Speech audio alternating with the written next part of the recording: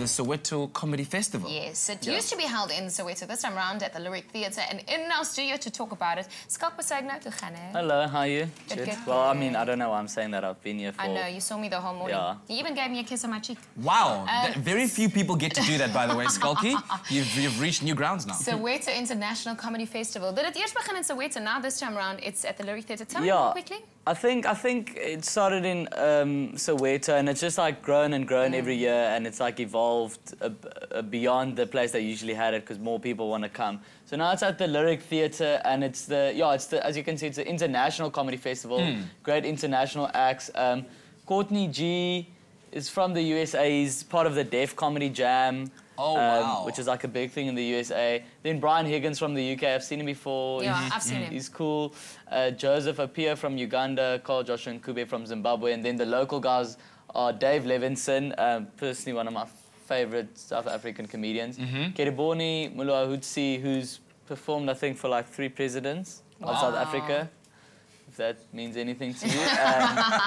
Jay Boogie, who recently did his... He's like a big favorite in Soweto, if any Soweto people are watching right now. He did his one-man show recently at the Soweto Theatre, which sold out.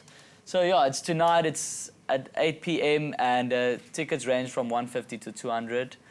Is it tomorrow night as well? Yeah, tonight and tomorrow night. Yeah. It's interesting. You know what's exciting? I mean, Skalk Besaidnout is here, even though he's not on the lineup, supporting the whole comedy group and representing Cape Town basically in the lineup. And so are the internationals. I mean, people come and they get together. It seems like there's a whole brotherhood, sisterhood amongst comedians supporting. Yeah, it's always fun to meet international comedians, especially because, like you say, there's just like a natural camaraderie, even though you just meet each other, and we go and we'll show each other around.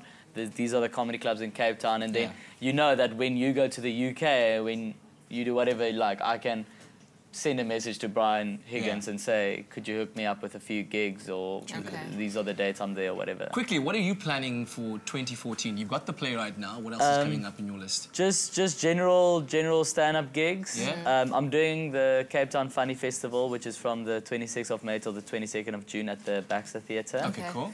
And then I'm in a show with 3 good comedian friends of mine, Oliver Booth, Bradford Keane, and Glenn Biederman Pam. It's called 4 Young Whites.